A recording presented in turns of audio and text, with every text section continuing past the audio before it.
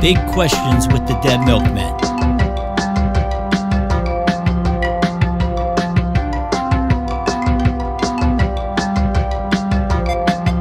Each week while working on the new album, the Dead Milkmen ask each other a question.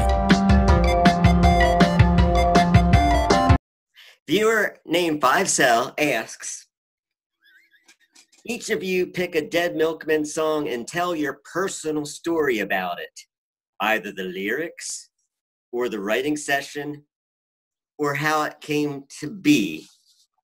The backstory, whatever, thanks. I'm gonna pick Big Lizard, the song Big Lizard. And this is how I remember the song coming about. Musically, Dean came into, we were practicing in a cellar. In my cellar, my parents' cellar? No, it was a cellar on 9th Street in Philadelphia. Okay. There was like a Korean grocer. Remember that place? Yeah. Pharmacy, really, yeah. Well, yeah, whatever. And then we were in the basement where we practiced maybe for 9 months not 9 months in a row, but every two times a week or maybe once a week. So Dean brought in this riff that was the main like ding ding. He said, I have these chords. And he said, but it needs something else. And then like I immediately thought of like the 3 more chords to add to it. And I don't know, somehow we got the structure of it right then and there. And Dave played his bass part. It seemed to come very fast and organically to me, it seemed. And Rodney, I don't know if he was thinking of these lyrics ahead of time or not, but it just seemed like he had the lyrics by the end of our practice. It was all done. He's pretty lyrics quick. About the lizard. But I do Rodney guy, he's pretty quick. Where Rodney and I had lived prior to this place where we moved. We lived in Manayunk, and one of our roommates actually had an iguana that he let roam around that house. It was a 3-story house in Manayunk. And I think that's the inspiration for the lizard. I don't know. But that's the story of Big Lizard as I remember it. Do you have any comments about the lyrics, Rodney? Do you remember anything? No, we don't have time. We got 12, 13 questions to go through. He took 20 minutes with his. No, I'm moving on. Okay, all right. The story I wanted to tell was about when I had the music for Meaningless Upbeat Happy Song, which was a working title. And I just sent MP3 to you guys in an email. And I think within 24 hours, Rodney had the lyrics as we know them today.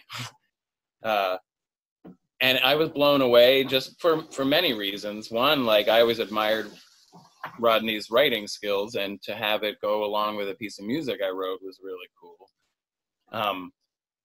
But how amazing the lyrics were in like such a short period of time. And I think Rodney you said something about like you heard the lyrics in the music somehow. The comment section is going to kill you, because it's going to be always people like, Joe writes everything. Jesus hands Joe all the lyrics on parchment. Hey, you guys do nothing. It's Joe. Uh-oh. Don't pay attention to the corner. Oh, he's like 7 drinks in, so you know. That's my story. You're sticking to it? So I guess I'll address, we get this question asked a lot about Dean's dream. Yes, in fact, it was an actual dream that I had. And yes, I wrote the lyrics down pretty much as the song goes. I think Joe, I gave them to Joe to come up with some music. I don't remember it taking you very long to come up with music, Joe, maybe a couple days or whatever. And I think you only tweaked a couple of lines just to make them fit into the rhythm of the song. Yeah, I repeated some. Yeah, so pretty much the dream is pretty much verbatim as I like as I had it. I got up and I woke up and I wrote it down in rough form, and then I just kind of like sorted it out and gave it to Joe and said, "Here, give it a try." And he delivered. Did you give it to him in the form that you had written it in? Because I've noticed when I either document something like orally on a recorder, or if I write it down, the language is like less coherent than it normally would be. I might have cleaned it up before I gave it to Joe. I can't remember. When I record dreams, I wake up and just write key phrases down. I also use a memory technique where if I wake up in the middle of the night from a dream that I want to remember, I have a little coaster by the bedside table. I throw it on the floor, and then when I wake up in the morning, why is that on the floor? Oh yeah, there's that dream. So that's how I do stuff. Brilliant. Yeah, it's a technique that's out there. Anyway, so that's my answer. Rodney? Just because we're short on time, just go watch the 2 videos for Prisoner Cinema. Just go watch those. Everything I can tell you about that song is in there, and you will see my struggle, and you will feel for me. So yeah, please go watch that. But when I was suggesting that we go around and around, I didn't mean that specific question, although it worked, but I think we should stick to the order, so then Joe can read the rest of his questions, Dan can read his. Yeah, go ahead, Joe. What's your next question? Carlos Ramon wants to know, Dean, what kind of beer were you drinking? All right, so my answer is it was probably Dale's Pale Ale, which is made by a brewery called Oscar's Blues, I think. They originally started in North Carolina, but they have breweries now in Colorado and somewhere else. I can't remember. Oh, you get that a lot of places. Yeah, it's pretty popular now. It's like an IPA that I really like. So anyway, that's the answer to that. Robababu asks, what is your most memorable moment as a member of the Dead Milkmen, whether on tour, in the studio, etc.? Does somebody want to take this one? They're your questions. It's my question. I remember Gibby Haynes coming into the studio to record vocals that Rodney wrote lyrics specific. I don't know if you wrote them specifically for Gibby, but you write all the lyrics. Rodney doesn't write all the lyrics, but because Dean wrote Dean's Dream. Now, we were in Austin, Texas, and I think Brian, the producer, Brian Beatty, said, wouldn't it be, or somebody said, wouldn't it be great if Gibby sang on the song, because I guess it was Butthole Surfers. Anderson, Walkman, Bruford, and Howe, right? Huh? Anderson, Buttholes, Bruford. It's called Anderson, Buttholes, Bruford, and Howe, yeah. Yeah, Brian said, well, Gibby, I have Gibby's number. I can call him up and see if he wants to do it. And sure enough, he wanted to do it. But the thing I remember is that he came into the studio wearing a T-shirt of Anderson, Wakeman, Bruford, and Howe. Yes. That T-shirt. And I was like, is that synchronicity, or I don't know. That's pretty weird. That's a pretty weird thing, because I don't remember Brian telling the name of the song, although it could have been a trick that he told him when we weren't there. I wouldn't put it past Brian to do a prank on us, but he's a trickster. And Gibby said, "Oh, I didn't know that was the name," and so Gibby was playing along with it. But yeah, and he did it in 2 takes. He said, "Oh, you guys are making fun of us, aren't you?" But he did it anyway. It was a good sport. And after he recorded it, he said wanted us to come and see his car, his hot rod, and we went out, and sure enough, in his parking lot was this awesome car, and he told us a story about how he drove it over 90 miles an hour, got arrested at night, and still the cop didn't give him a ticket, because when he asked, what are you doing? He said, I just wanted to see how fast it would go. That's Texas. Families involved. That's what I remember. Okay, that's a good one. We'll go with that. Unless anybody else wants to add anything. Is that your 3, Joe? That's my 3.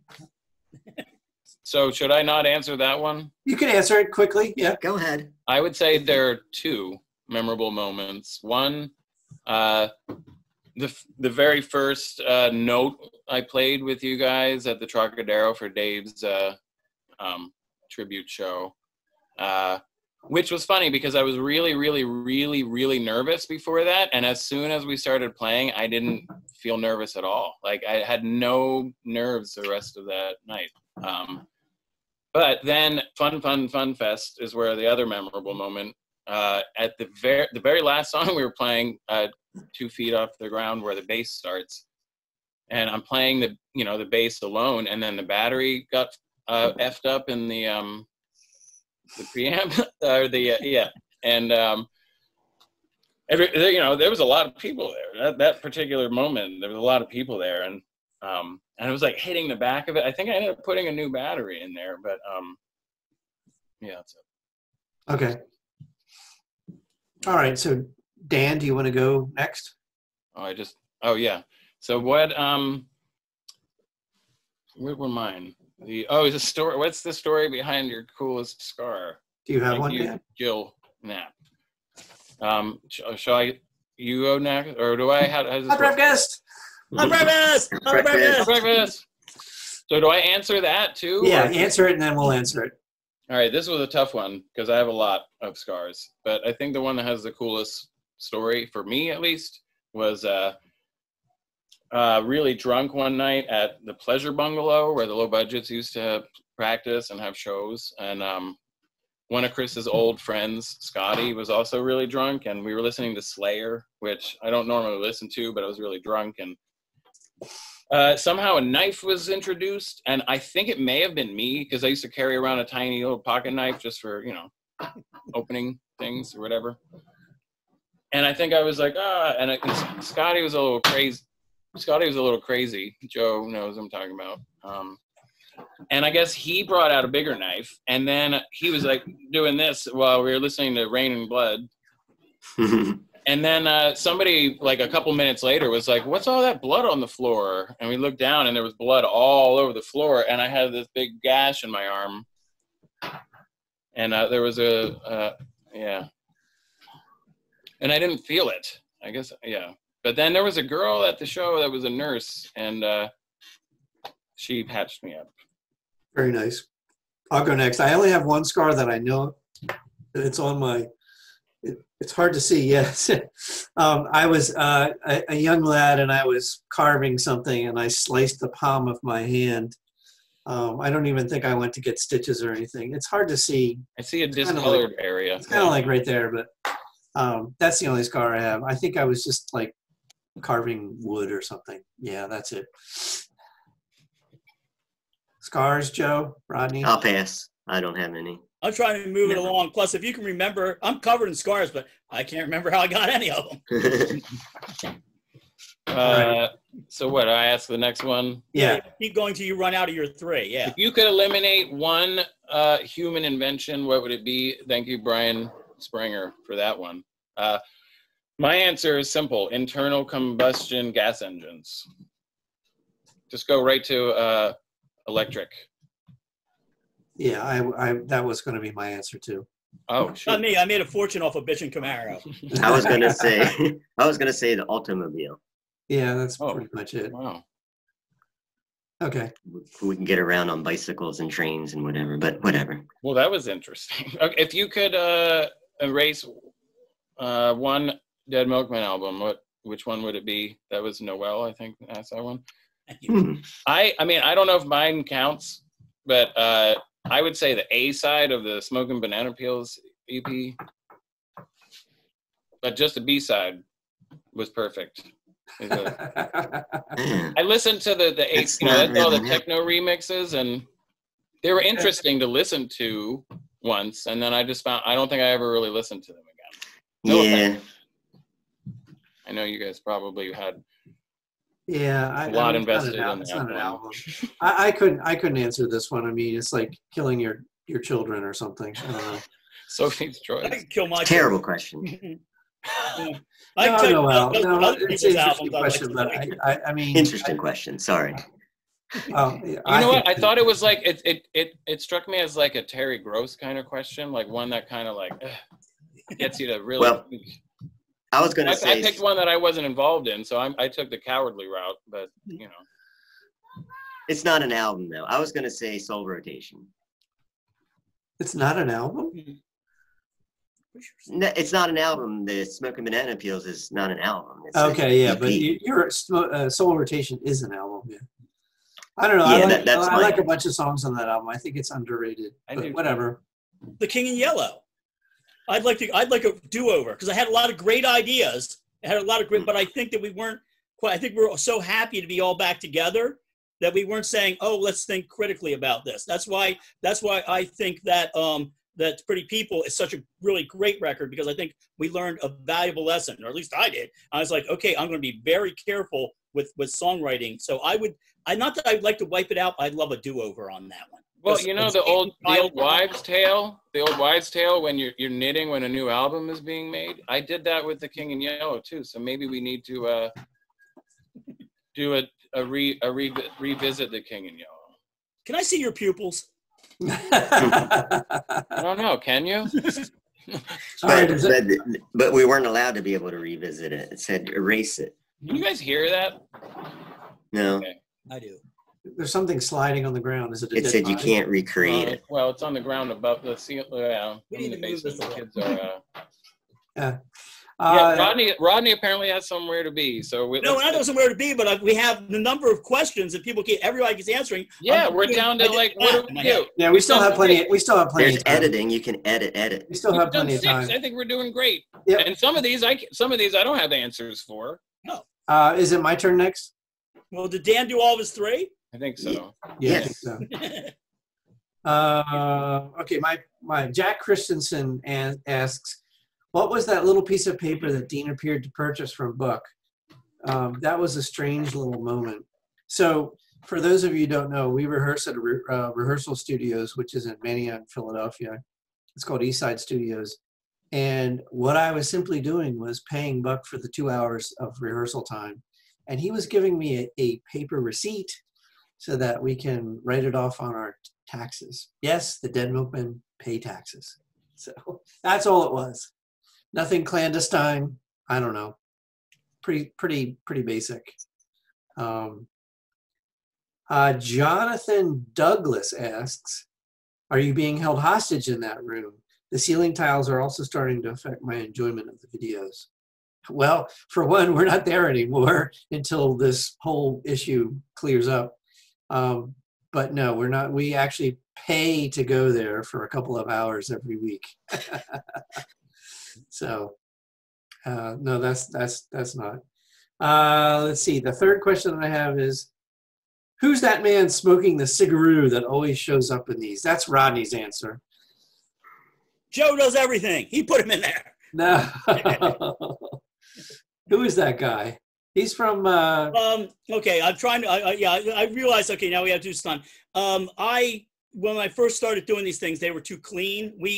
The reason that we like the people like us like Debbie Friday and not Shania Twain is because we like rough edges left on stuff. So when I first did one of these and put them together, it was too slick, and I started thinking I needed to dirty it up, and I started thinking about the young ones. And when I was learning to make all this stuff, I was just filming stuff off of TV to put in see if I could drop it in as fillers, almost like the young ones would do. And that was a guy who appeared on an episode of Hoarders. So there's this woman screaming. You don't get to see the whole clip. And then they cut to him. He's like, "Whoa." And I was like, I had to go back and get it like a dozen times. And I'll do that occasionally with weird stuff that shows up on what they call the learning channel, but there's no learning. But it was just to make it almost more like the young ones, just because, like I say, I like to leave the rough edges on things. I think it looks a lot better. It just doesn't look right if there's no rough edges. The people who do the Damn Show do a really good job of the same sort of thing, keeping it so it's not too slick. It looks punk rock. So I'm not going to deal with my mother getting upset and having a heart attack. So yeah, that's the third of my questions. I had all sort of inside information about these videos that we're making. So. Well, we can go back too if we have time left over and just fill that time. Yeah. I think it's your turn, Rodney. Okay, so my first question also comes from Jonathan Douglas. Yeah. Jonathan, you've been a busy little boy, and he says, if you could have been a member of any band ever, which would it be and why?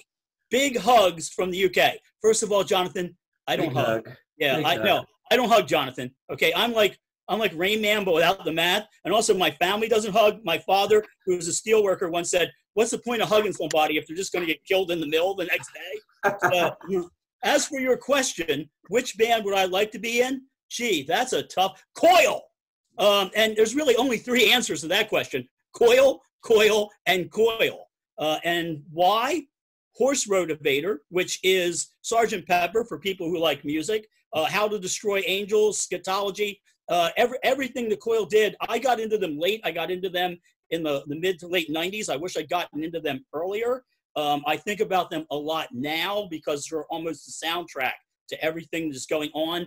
And unfortunately, John Balance and Peter Christopherson have passed on, which is sad, but I would be the last surviving member of Coil, which means I would have the rights to everything, which means that people will say, you want to make Punk Rock Girl the musical? First, you got to make the Anal Staircase the musical. Stick some Pat Benatar in that. That would be awesome. That would have that sort of power. But I really do love Coil. Like I say, the reason there is a band called Icon of Coil and no Icon of Huey Lewis and the News is clear cut. So Coil would be the band that I would choose. All right, next question is we all have to answer that one. Oh, we all answer it? Okay. I'm sorry, I forgot. I see my rules in my head for this were different. All right, everybody. Yeah. I think we all have to answer these questions. One is I would probably say, and I've mentioned them here before, XTC probably. I would love to be the drummer in XTC, although, they had a great drummer, but, I'd be into that. Anyway, that's all I have to say about that. Pam? Joe, do you want to answer? I would say Laibach. Oh my God, Joe and Laibach. Oh, that makes me so happy. I know they'd probably kick me out, but no, it Joe, would certainly be an interesting time, I think. Well, you can't play guitar, so I don't know if they'd let you in. There's guitar in Laibach albums. No, he's not a very good guitar player, so. Oh. Yeah, but Laibach. I can play keyboard, sort of. I know. I can play saws. I can play all kinds of non-instrument instruments. Joe, I just need a minute. Performance art. Laibach. Huh? I just need a minute to think about you in Laibach. Well, I think there wouldn't be a dollar limit. Dan, have you thought of somebody yet? Yeah, I would say either the Stickmen or Mr. Bungle, but I'm leaning more towards Stickmen because I feel like I probably wouldn't have a conflict with him, but I probably wouldn't be able to take much of Mike Patton, but just based on what I've heard from other people. But I shouldn't judge him. I don't want to judge the guy. Don't be a judger. Yeah. So I'm going to say Stickmen because I think Pete Baker has some more interesting stories. Yeah.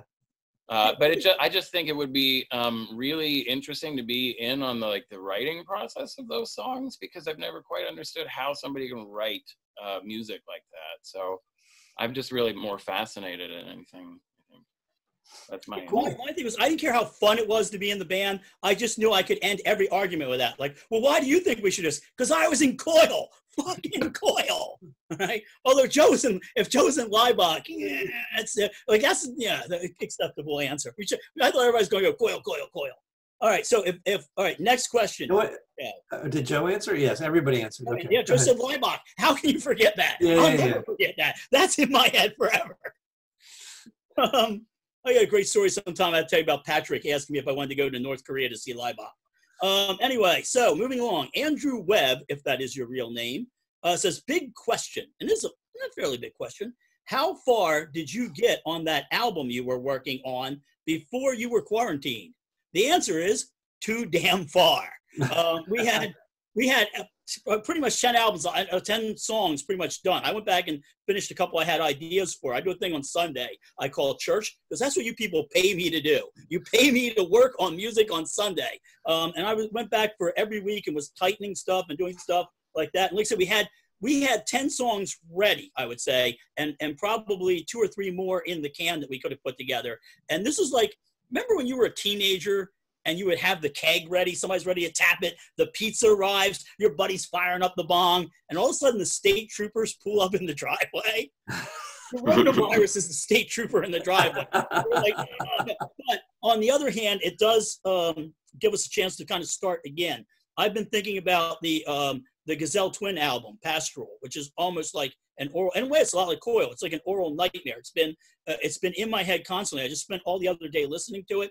I think what happens is whenever there is a tragedy or any sort of think the music industry hits that reset button, and that reset button says pop. And if you think the shit on your local freaking alt rock radio station is garbage, which it is, after this, it's going to be even worse. So I think we need to move in sort of an opposite direction. So I think I'm going to spend this Sunday making some harsh stuff. I think that, so yeah, so we got fairly close to it. I kind of broke in a lot of my roles, which was don't write stuff about contemporary things to be able to go, well, why don't you write a song about, this is going on now? I'm like, hey, I'm not Weird Al. I can get you Weird Al's number. I'm not freaking Weird Al. So I would say I'm going to spend a lot of time looking to probably Horse Rotivator. Thank you, Jonathan Douglas, and Pastoral by Gazelle Twin, and come up with some nightmare stuff. Yeah, I'm pretty sure we had at least 5 songs that were almost ready to record and ready to go. I'll show you the chart. Yeah, I know. We have a chart. So that's cool. Yeah. Would you guys agree, Joe, Dan? Yeah. Yep. So we'll get back to it eventually. I was hoping, come on, one of you, contradict me. Come on. Next question. Right there. I'll choke the Liebach right out of you there, Talcum. Yeah. The last question. What is a film or series you recommend to people during quarantine? I didn't want to answer this part, but I'm going to tell you, Dispatches from Elsewhere, filmed here in Philadelphia, and it will break your heart. It is one of the smartest things on television. Today, I walked up to Fredwin's house up on 12th Street where they show where he lives and just got a picture of it. First time I've left the house. Well, actually, I left the house yesterday for the first time since early March, but I needed to walk, so I did that. So, yeah, Dispatches from Elsewhere. The last episode is this Monday. Please go back and check it out. It is brilliant, and it is heartbreaking, and you will cry. So that you'll enjoy the crying. Okay, or, I should just go with the or. What is an, we can go back, and everybody else can do both these together. What is an album that influenced your playing? And that is easy. Super easy. That's an album called Oil and Gold from a band called Shriekback. And I first heard this album, or the first song I heard was called Nemesis. It was on the first Dead Milkmen tour, 1985. We were in a parking lot. I tell exactly where it was. And Philadelphia always had crap radio. We used to have classic rock radio, and now we have alt rock radio. And so what happens is this was a song called Nemesis. And at that time, we've been on this punk rock tour, and our friend Chuck Meehan has a saying called brain pain insane style of punk rock writing. I got a pain in my brain. It's driving me insane. And this was something very clever, very brilliant. And it really, and they rhymed Nemesis with parthenogenesis, which I thought was great. And it really made me rethink. And I go back and I listen to the album over and over again. So it's one of those canons, along with Ivar Spears' APOC and KLF's The White Room, that I keep in my life. And I'll go back and I'll revisit, and Horse Rotivator, and I'll revisit regularly. So yeah, that album changed everything. It changed the idea that I thought, oh wait, we can put keyboards in this stuff. And we don't have to, we don't have to mimic the Ramones. There are other ways of doing things. So I hope that answers that question. So now you guys have to tell us about a show or a movie you would recommend to people under quarantine, and an album that changed the way you do things. I've been watching on, I'm a fan of it's a kind of a cheesy genre, but like British detective shows. And there's one called George Gently. I think I may have even mentioned it before. It's set in the 1960s in the North Country of England. So I've been working my way through that. I think I'm on season 4 right now. I think there were 8 seasons. I don't know. So that's a series that I've been watching. You can get it on through Amazon Prime, or I think it's on like the BritBox or the Acorn. I forget what it's called. And what is an album that influenced your playing? I would have to say that I was into early Blondie and early Elvis Costello. The drummers for those bands, Clem Burke and Pete Thomas, are two of my favorite drummers ever, and probably in the influence in my drumming, if I dare say that. They are so great. So early Blondie and early Elvis Costello. So I'm not going to narrow it down, but that stuff. Dan? So the first question was, which one? First question was a show or a movie you recommend to people under quarantine, and the second album that influenced how you play. I don't really watch much TV, but the kids have gotten really into The Simpsons, and I have a bunch of the DVDs. So they've been watching that and some of the new ones, which are decent. They're not bad. But I going back to another big questions, I started reading David Copperfield again, because it's like, I think I decided, I was like, you know what, this is like a comfort book for me. And I realized the other 2 times I read it was like, I was going through something weird. So, and I guess I am now too. I'm fine, I'm good. Pick me up a dime bag of that something weird. And then the other was, let's see. An album that influenced your playing. Yeah. Well, besides Dave Blood, all of the albums, was when I actually started playing bass and thinking, you know what, I can do this because Dave Blood did it. Because I really wanted to play guitar, but I was in a band with my cousins. They said, hey, why don't you just play bass? And I started playing bass, and I liked it okay. But when I heard the Milkmen album, What Makes a Man Start Fires, I thought, you know what, I can do a lot. I can try to do a lot more with the bass than what I'm doing. And Dave is amazing because he's like routine with some things. I'm not going to go into that, but like Mike Watt seems like he's controlled chaos. And that album just, for me, was like, it gave me, it was proof that like bass is more than just, more than root notes. Yeah. That was also the album I chose, What Makes a Man Start Fires, for D. Boone's playing. It was 1983. I was playing, I'd already met Dave at that point, and Milkmen hadn't started playing shows yet, but it would be pretty soon after that. And I was just blown away by that album, and that chunka style I tried to emulate. So it changed the way I play guitar. Of course, I could never match D. Boone's playing, but I couldn't see what he was doing or how he was doing it. I wouldn't see the band play for another year after that till 1984. But that was the album for me. Or Buzz and Hal, Under the Influence of Heat, which is actually an EP. I got them around the same time. And, a series to watch, I'm gonna pick F is for Family. It's a Netflix animated show, not for children at all. There's nudity, there's sex, but I like it. I like it because I find it charming. It's one of those things where you have to watch from the beginning because it's a storyline thing. If you just plop in the middle, you'll probably be thrown off or put off. But it takes place in the 70s, and that's when I grew up, and I find it interesting to see that time period depicted in suburban life. I have a question. Yes. Did the Minutemen ever answer that question? What makes a man start fires on that album? That's just lazy songwriting. Like I answer. It's a Raymond Pettibone drawing. They just took the title. Oh, put the blame on somebody else. Oh, we can't tell you. We can't. Nah, somebody else's drawing.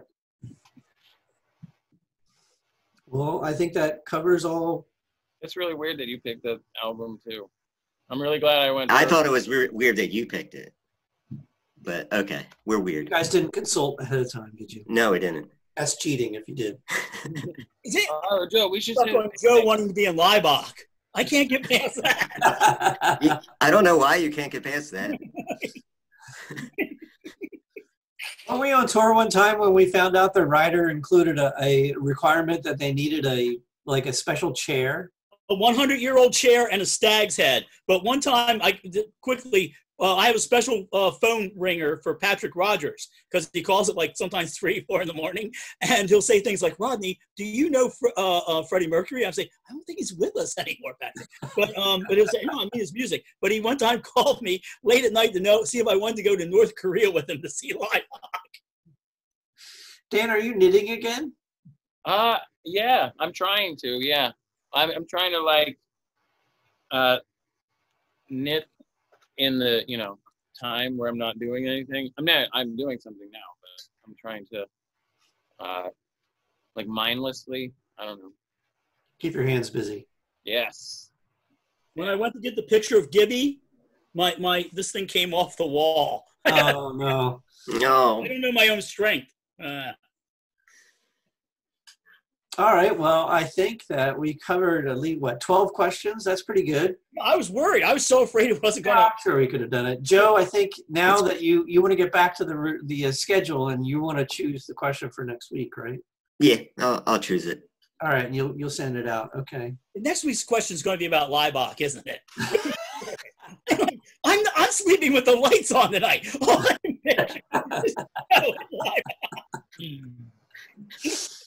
weirded out. I think I wet myself. All right. Well, I hope everybody's doing okay. Both you guys and our viewers. I hope everybody's okay. And just keep on keeping on, and we'll see you again in a week. All right. See you guys later. All right. Take care, guys. Bye. Bye. I never know how to end this. Stop video.